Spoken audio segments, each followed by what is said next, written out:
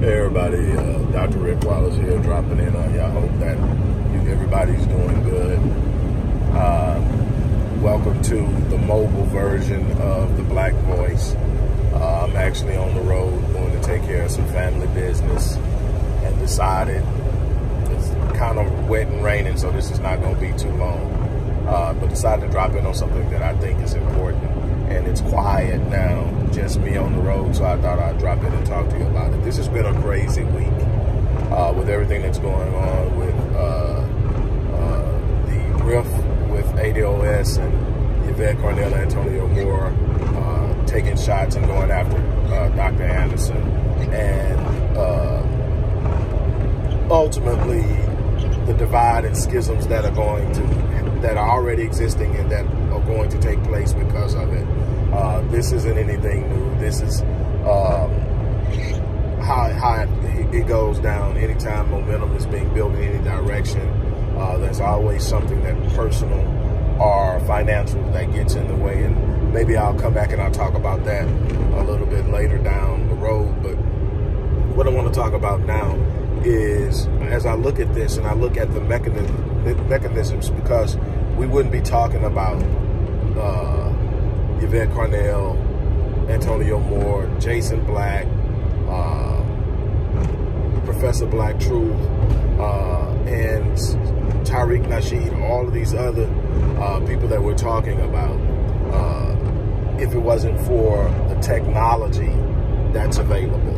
We're talking about new black media. I'm talking about new black media as a whole, not just ADOS, not just Jason Black and the Black Authority, not just Rick Wallace and the Black Voice. I'm talking about everything that we're able to do, the advances we've been able to have. The reason we even know, well, the most of us know who Claude Anderson and Dr. Welsing is because the growth and advancement of social media, the internet, and all of the digital technology that makes things real time. Almost everything can happen at real time now. So we're learning things when they happen. We have the ability to go back and touch things, and we have people who are willing to put into the time to share with us the things that they think are pertinent to black empowerment, black liberation, and so forth. But what we have to understand is we're going to have to take a more direct approach to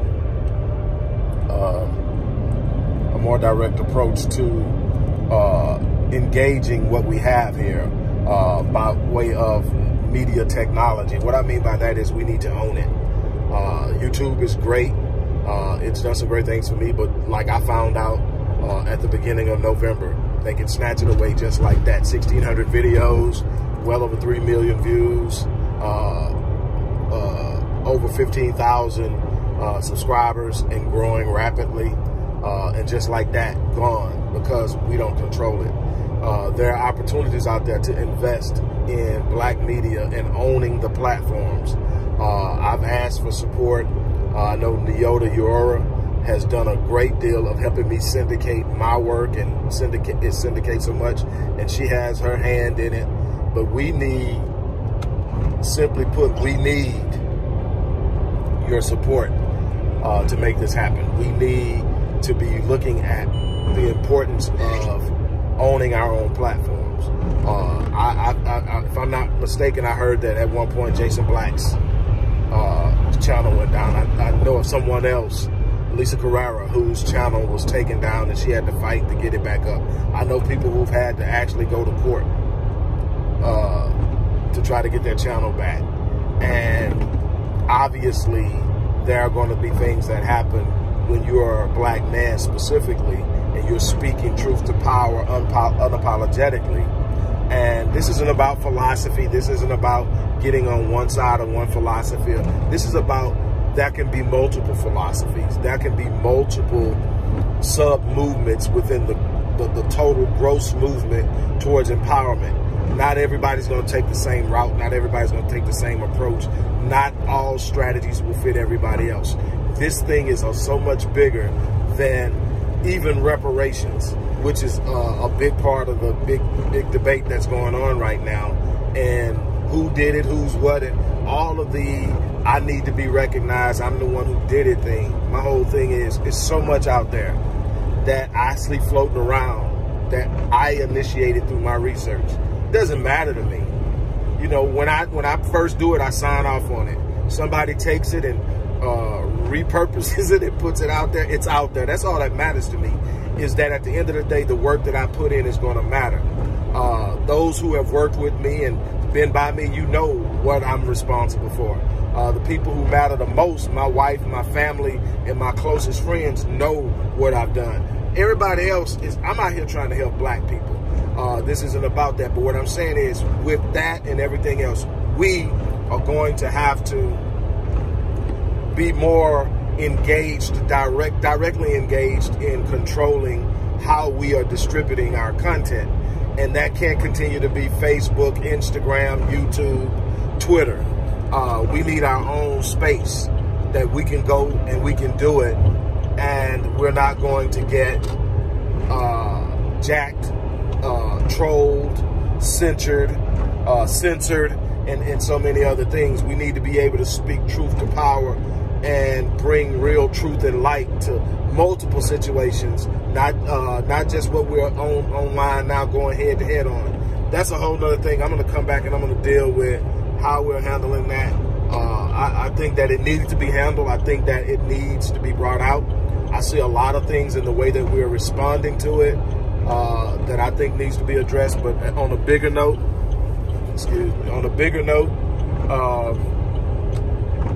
we have a problem, and we need the support of everybody who believes in what we do. If you believe in what we do, support what we do, because we need to set up our own things.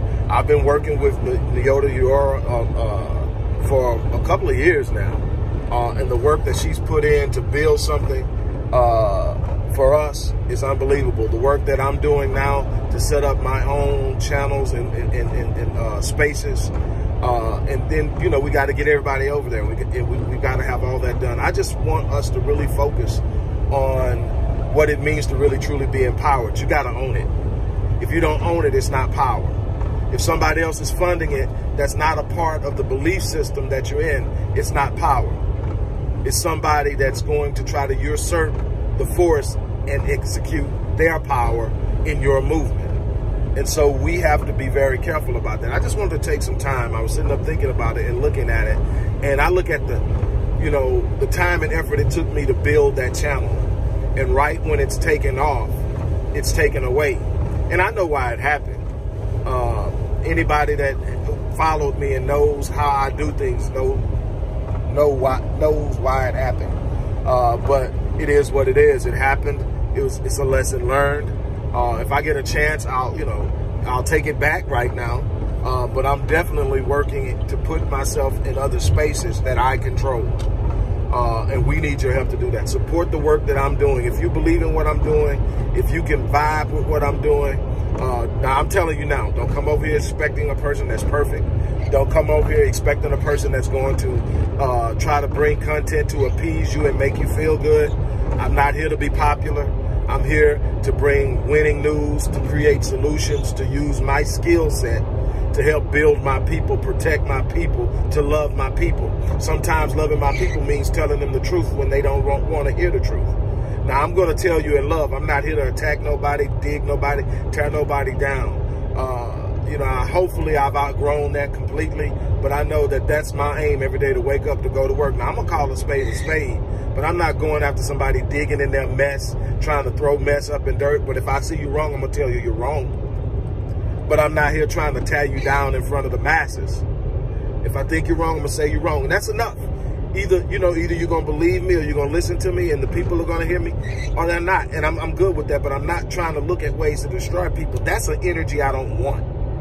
I've spoke on what I think about it. I think it was dead wrong.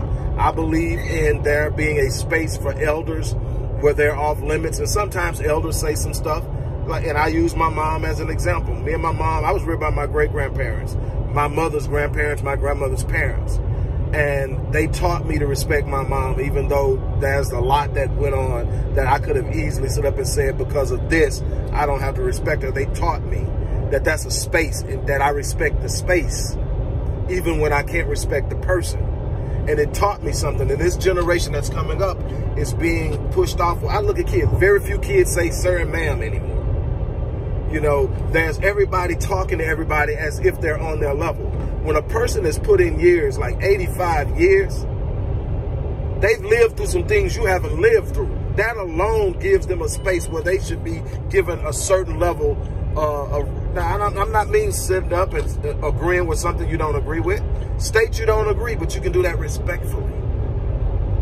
You know, the personal assaults on somebody that done put in that kind of time. But what I'm saying is we need a space that we can operate in that's ours. We need that space. So I'm asking you, support it. I mean, get behind it like you ain't got behind it before. Take the energy that we've been going at each other with between ADOS and whatever else, everybody else right now. And my thing is, I'm not a person that has a problem with the concept of ADOS. I have a problem with the way things are being done. And it just is. I believe that you have to respect the space of the people who are descendants of slaves because they've endured the longest and the hardest. But there's an entire 150 years after slavery where we have been locked out of wealth building. We've been attacked, assaulted, lynched, redlined, gentrified, convict leased, under black codes. And all of this was after slavery, and some of those were immigrants that were not descendants of slaves, and I think they are a part of the discussion. That's just me. I think the more you start to isolate yourself, if you want to find out what happens when you isolate yourself in the midst of a place that the enemy controls, go ask anybody that may be still left what happens from Tulsa, Rosewood, Slocum, Wilmington, Delaware. You've got to have allies and alliances outside of yourself. But that's a whole nother discussion. But what I'm saying is we need to support. I'm asking you directly and personally. Support the work we're doing at the Odyssey Project. And let's start supporting New Black Media. For those who are out there who are a part of New Black Media, let's start setting a new standard of excellence on how we handle ourselves and carry ourselves in what we deliver. My platform, although I'm rebuilding it and it's got a long way to go, my platform is not where I settle my personal scores. My platform is where I fight for my people. I keep my personal feelings out of it. I get attacked a lot. If you go to the threads of the last 4 videos, you know I get attacked. I got people jumping in my Instagram DM, and that's not even for the black community. That's one of my business channels. Jumping in and going off, haven't responded.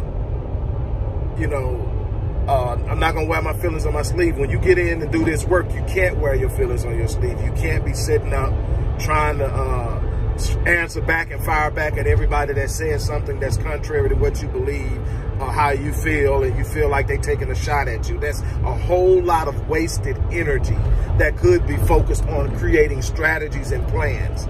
And these plans have to be well thought out. They have to be highly complex. They got to be very flexible and mobile in order to pull them off. And it takes a think tank. It takes people sitting down and coming together, not just talking. But that's that. I'm asking for your support. Thanks for those of you who do support. Let's make some things happen as we move into 2020. Let's go in with some specific ideas of what we're expecting to do in our personal lives, in our business lives, as a black collective, and as a nation of people. That's what I have to say right now. Thanks guys for listening. I'm out. Peace.